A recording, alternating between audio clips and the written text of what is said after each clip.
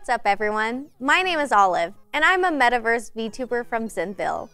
In this segment, I will be talking about video games, news reviews, and reaction videos. The first topic I'd like to cover is Epic Games' Unreal Engine. There's no denying Unreal Engine is taking over the gaming industry.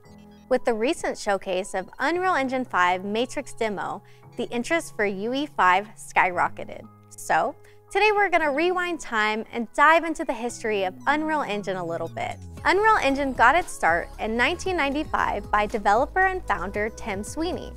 But it wasn't until 1998 that he got to showcase his advancements on the engine.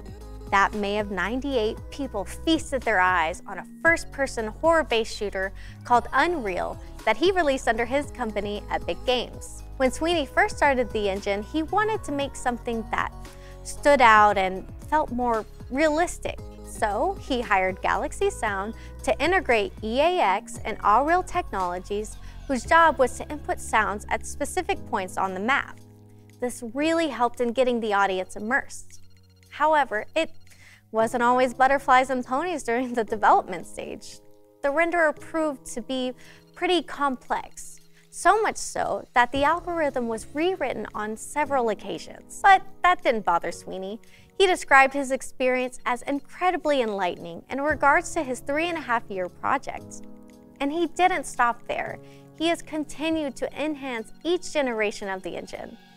Unreal Engine 2 brought users better render times and had more quality cinematic improvements. During this time, they came out with one of my personal faves, and one that you may remember, Unreal Championship 2.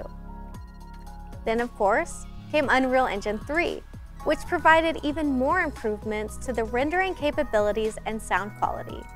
The graphics were more realistic as they upgraded how the lighting was rendered.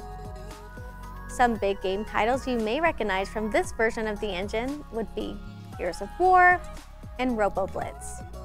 Consoles and PCs weren't the only ones getting games using Unreal Engine.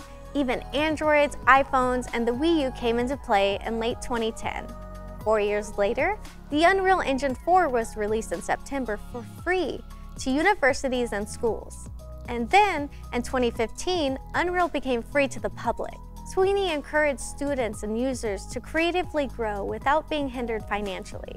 Popular titles made in Unreal Engine 4 include Epic Games' bestseller Fortnite and the long-awaited Final Fantasy VII Remake, which now brings us to Unreal Engine 5, which is currently in open beta and is supposed to come out this year, 2022.